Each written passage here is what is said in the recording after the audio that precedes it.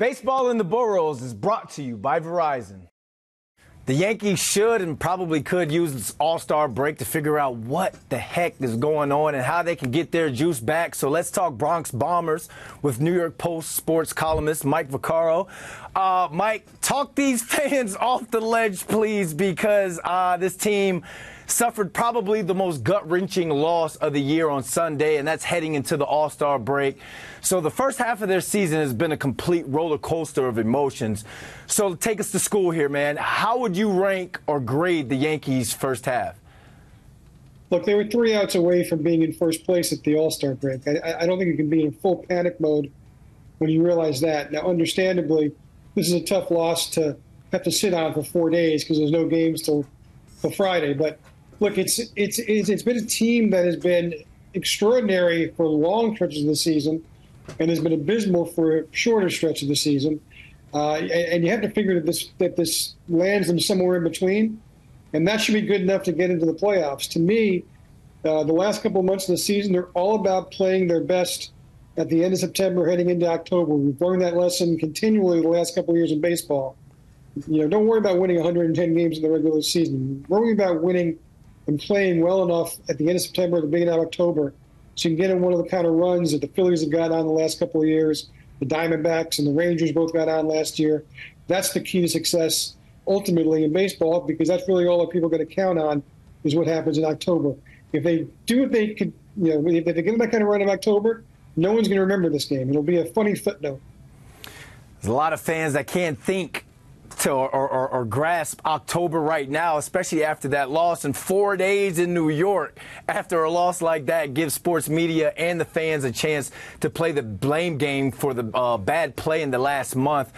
This team is looking like they've kind of lost its juice for a little bit. So is that on the players or is that on the coaches? I do think that there's been some problems in terms of the concentration level of the players, whether you want to hustle, whether you want to call it execution. But look, that really reached a peak, I think, maybe 7 or 10 days ago, where there was a couple of games in a row where there were a couple of incidents that really made you wonder if Aaron Boone wasn't losing the team. But I do think they've kind of sharpened up in the last week. Now, I realize that's not necessarily reflected in the record. They lost 2 out of 3 in Tampa, and then they obviously lost on Sunday, so they didn't get their sweep in Baltimore. But I do think they're playing incrementally better. You look around, they're not just a two-man offense anymore, which has got to be encouraging. Or at least they haven't been the last couple of games. And to me, those are all the things you take as positives into the break.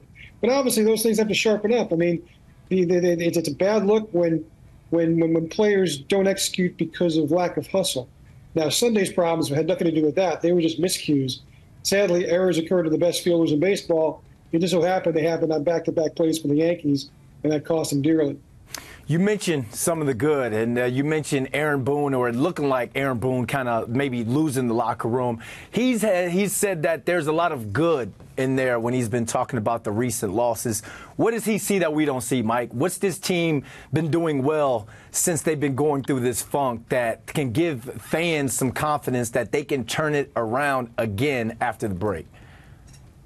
Well, he's not wrong either. I mean, there is a lot of good. Look, they are 17 games over 500. They were 30 games over 500. Nobody gave them an easy path to get there. And the players in the locker room are the ones who built that. Now, look, have they been off the last month after their extraordinary level of the first couple of months? Of course they have. You can't deny that. And is it Boone's mission now to have to try and maximize what he has? That's exactly what his mission is. And if he doesn't, there'll be consequences for it. But, look, I mean, I think when you start with a 1-2 punch like Judge and Soto, you're in a pretty good place. I mean, the pitching staff has been above expectations for the most part until recently. You go with that as a strength. And then, look, the deadline is coming in a couple of weeks, and you have to figure that Brian Cashman is going to fortify what's already here and hopefully get them to a place where they're playing a lot better as August goes into September and as September goes into October. And that ultimately is what they'll be judged on. You mentioned that deadline, exactly 15 days away from the time we're shooting this interview. Where can Brian Cashman upgrade the roster, or do they just keep the guys that they have now to try and make that run to get to October?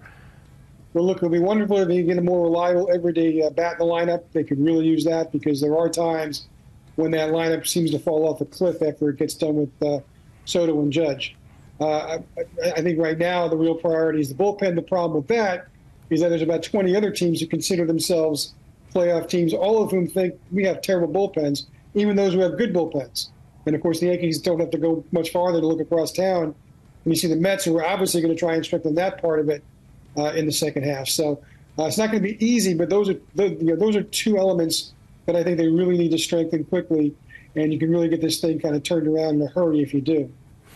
You guys can go check out Mike's article on NewYorkPost.com/sports. Mike, a lot of people clicking on that thing. Glad that you hopped on with us to talk us home, man. And enjoy the All-Star break. Thanks, Brandon. You do the same. Thanks for having me on.